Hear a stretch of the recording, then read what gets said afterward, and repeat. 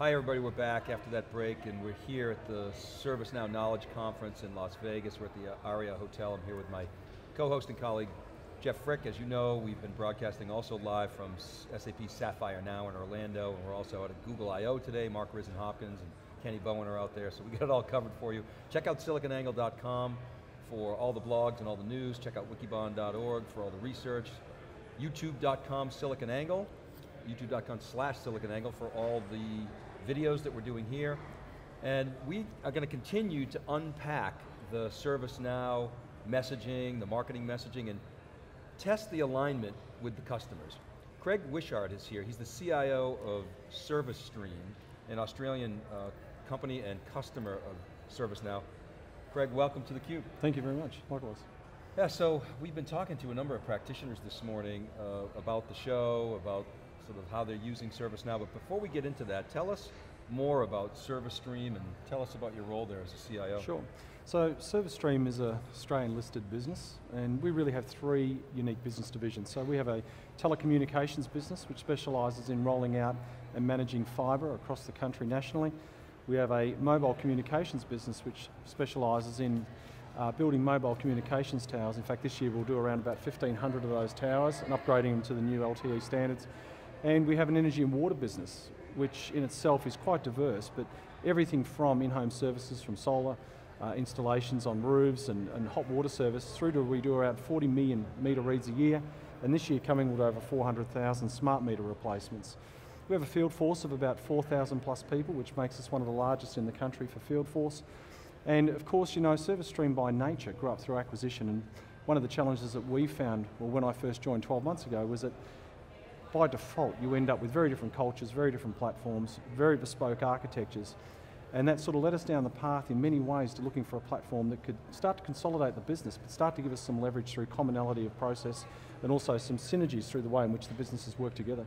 Bespoke is a good description of the way that a lot of IT operations are run. So you guys are seriously into infrastructure, obviously. Well, that's true. You know, in terms of what we do as a technology team, we saw our objectives as being very closely aligned with the business unit in terms of being able to build commonality and drive cost out. You know, one of the key premises that we offer to our clients is that we manage your customer's customer, and we do it very well, and we do it on the basis of delivering to the expectations of our clients. And you know, to do that, you really need a platform that can get you from the back of house, if you like, from the data center, right out to parts of Australia, which are still going through connectivity issues with telecommunications. So we have a very mobile workforce. You know, we have people working from right up the north end to right down into the metros. So you were at the CIO Decisions Conference that was taking place here, or I guess I call it a conference, but it's like a sub-event. It was sort of a breakout, if you will, at this event. Before we get into sort of your implementation of ServiceNow, talk a little bit about what was shared at that little side event. What kind of themes were struck, and you know, what was on the minds of the CIOs that were in that? Yeah, look, that's a good question, and firstly, it was a terrific event to be a part of, and around people who are like-minded in a sense of, you know, one thing you find when you start talking to people, regardless of where you work, you often face the same challenges. You know, you're under increasing cost pressures to not only take cost out, but to deliver value. The other challenges you face into often are, how do you compete very quickly? You know, the market is moving so quickly, and your competitors are moving quickly, that often what you're trying to do is not only keep pace, but innovate at the same time. So innovation was a key theme.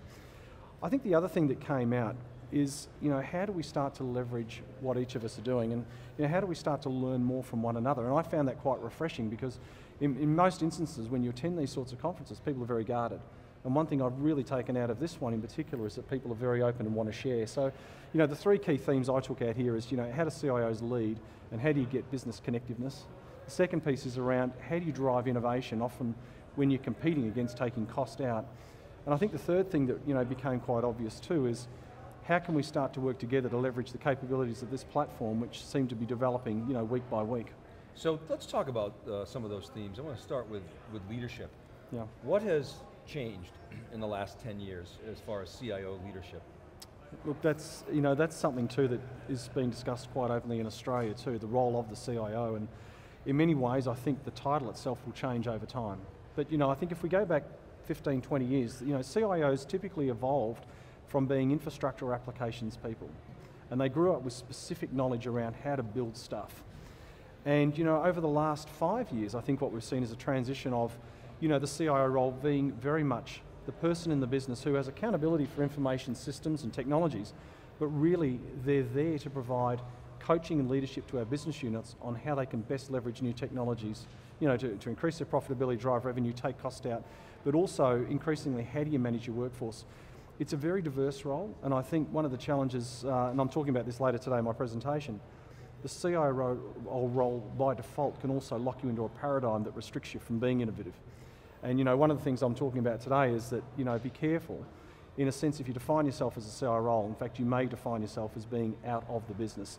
I see the role of the CIO now really being another business executive at the table who really just has accountability for systems and process. So that leads me to the next piece that you mentioned, which is innovation. I want to talk about the role of the CIO at innovation. Jeff's from Silicon Valley, where there's a lot of innovation going on, and one of the mantra of Silicon Valley, right, Jeff, is if you're going to fail, fail fast. Yeah. But failure is oftentimes not something that's part of the CIO's DNA. In fact, oftentimes they're trying to avoid failure. Yeah. So talk about that dissonance. How, in your view, can the CIO both lead and drive innovation in a climate that is frequently thought of as, de-risking themselves? Yeah.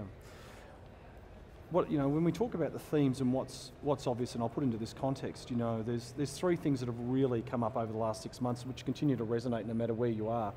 And they are, how do we solve for mobility? How do we solve for, what is effectively going to be big data? And how effectively, do we solve for what is going to become predominantly these cloud-based services?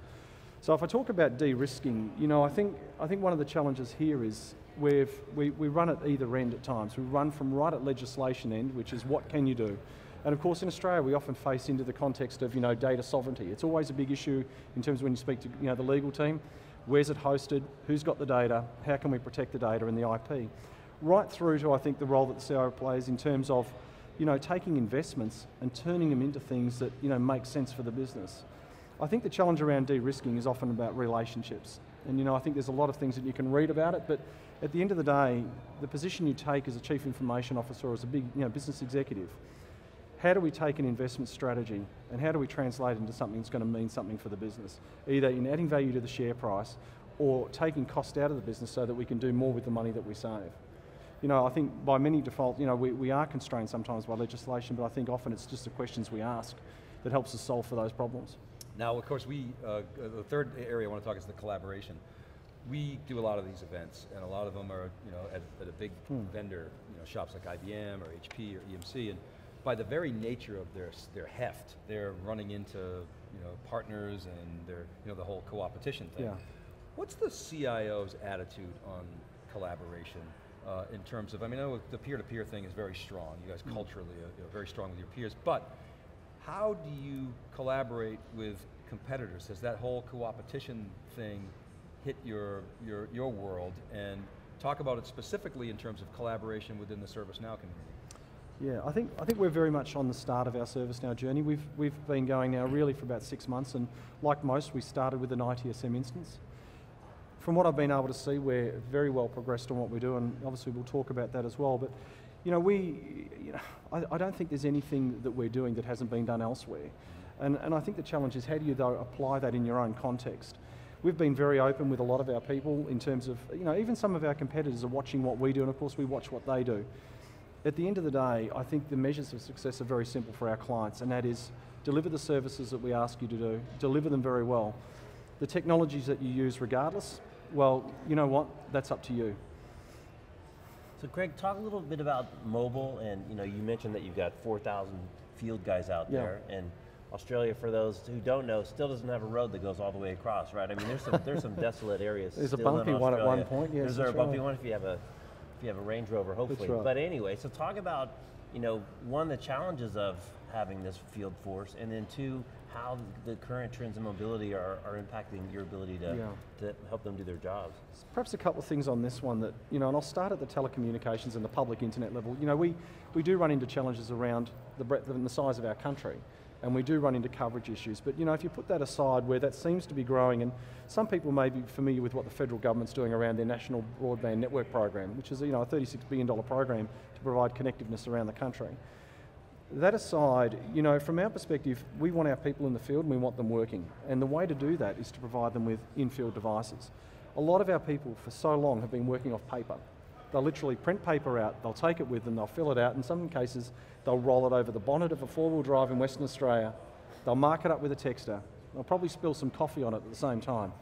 That'll then be post-packed back into the main office where we'll render that back into AutoCAD, and then we'll figure out 6 weeks later that actually we really don't understand what you've done and we'll send them back out again.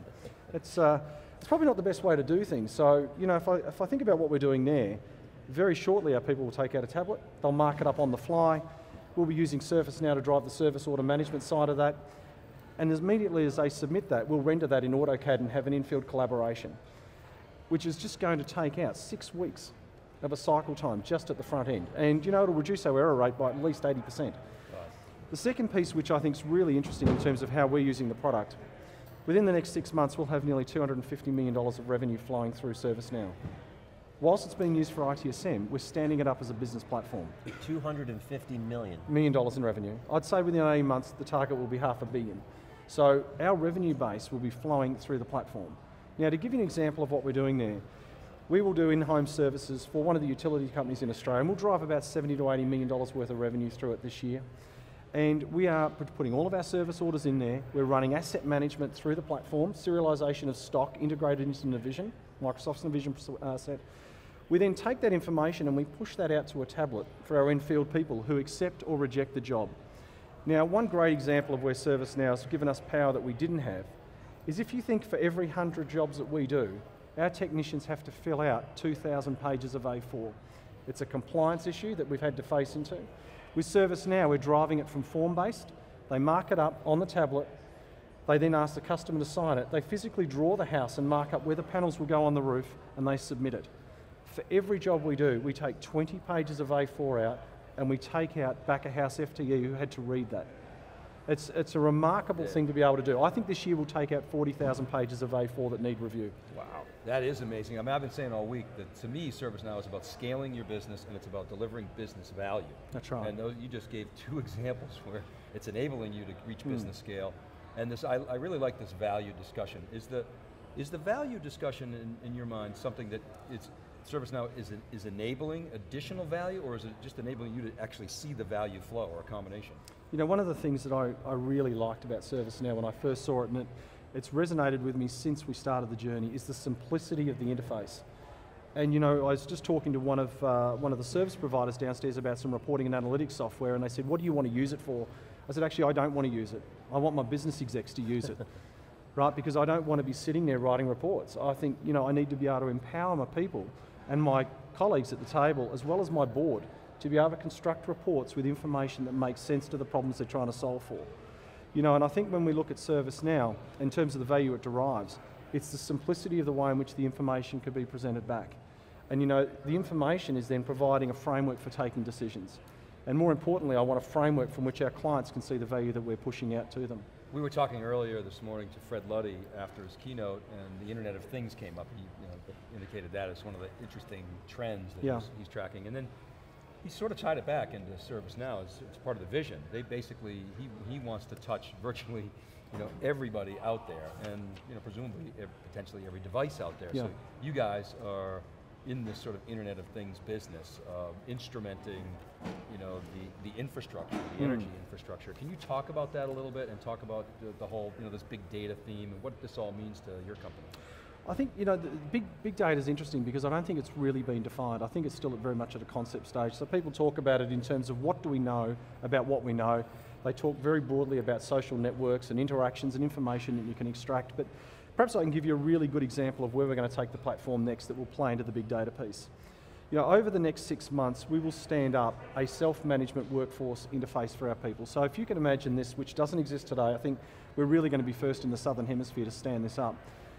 People will be able to register with our business, putting in place, in fact, their skills, their capabilities, the insurances they hold, the compliances they hold, the type of work that they want to do. So for example, I only want to work on a Thursday, Saturday and Sunday, and by the way, I only work on single-story houses, I don't do doubles. By the way, here's my contracting model and the subset of contractors that I have, and this is the rate that I'll work for. Now today, we have a very heavy process-driven HR I've got to talk to everyone and then I'll employ you, and that process just takes too long. We'll get to self-management of not only the registration cycle, but also how I self-manage my profile. Now, once I get to there, I think our workforce reach will move from 4,000 to 20,000 to 30,000 people who will register with our business to do work for us that we can then go out and capture. So you'll be able to essentially funnel down those candidates. Right, so then you talk match. about big data, right, and you say, so now that I know who you are, what else do I know about you in the public internet world?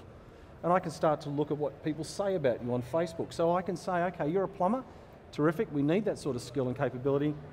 What else do you know out there? And how do you represent yourself out there? Because if I'm going to put you out there with one of our clients' customers, I need to know that you're going to represent us the way that I want you to be represented. How about all this, how about all the data that's going to come off your smart meters? How do you envision using that? Look, that's a great question. And we're going to this year do somewhere around about 400,000 smart meter replacements.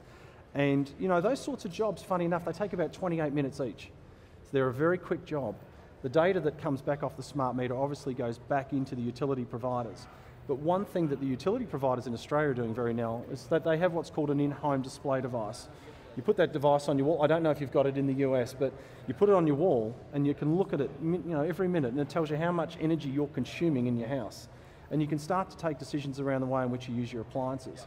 But if you look at us, we are very much the intermediary there to get that data to the house and back to the utility company. And for us, of course, ServiceNow will then form the backbone of the asset management cycle.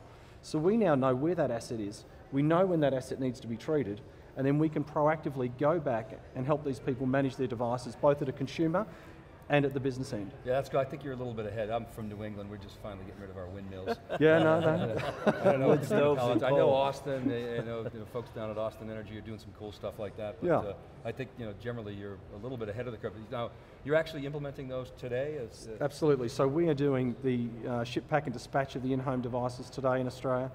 And then we're also been doing the smart meter replacement for 2 or 3 years now. We've got a large cycle to come. So it appears that ServiceNow has great potential. I mean, I've likened it to a tick. It's not the best analogy, but it's sort of embedded into the organization. Yeah. And then, it's like a tick and a virus. But not really. I mean, it's funny because you talk about, Salesforce, and that's kind of how Salesforce happens, right? Sure. You buy 2 licenses and then 3 seats and then 5 seats and then you got 1 million seats. It seems like ServiceNow actually doesn't take that sort of approach, but nonetheless, this whole idea of a platform and the ability to develop other applications seems to be something that your organization could take advantage of over time. Where do you see that going? I think from our perspective, there's a number of things that we need to get right. The first thing is we've got to be able to capture a workforce. So, really, we need a workforce of people with skills and capabilities that we can leverage back into the market, and we want our clients to see the value in which we hold. I think the second thing for us very much is that we have to be able to move information around very quickly. And we need to be able to capture the information in terms of the work that we perform, push that information out, get the information back, and then pass that back to our clients. And of course, like any business, we need to be run a very effective billing cycle. So to give an example again how ServiceNow is helping us, we've built in what's called an RCTI process, which effectively is just a tax invoicing. So when I go out and do a job, once I close that job in ServiceNow, that kicks a process that starts the billing cycle. So I will immediately know that I've just been paid for that job. And we run some assumptions around the quality and the work that you've done. So that part is also next steps for us in terms of just maturing it. I think the third piece, which is probably one of the challenges that I think we're all going to face into over this 6 to 12 months is, so we've got all this data. Now what do we do with it? Do we understand the information that we've got? And one of the things that I really like about the platform that we'll start to work on more is how can you extract the data in such a format, if you like, for our business leaders that they can start to take decisions. I really think that the growth of the platform is not going to come from my team. Mm-hmm. I think I'm going to be surpassed by my business leaders and executives who are going to ask me to do more. And I think they're going to ask me to do more in the field, in the space of mobility, and they're going to ask me to do more in how can they start to interpret the data they've got to drive business performance. Yeah, and the example you gave, it's a great example of instrumenting your business, and that seems to be where it's headed. It's taking out cost, inefficiencies, and driving new revenue opportunities. Yeah, I agree with you. All right, great. So, Craig, thanks very much for coming on theCUBE. No, thank you. Thanks for your time. Insights. We talked a little bit about big data. Go to wikibon.org/big data. You'll get all the free research that we've done. We've got a new infographic out just today that actually Forbes did on our data, so that's kind of cool. Check out the blog. Craig Wishart, thanks very much for coming on. This is theCUBE. We'll be right back after this word.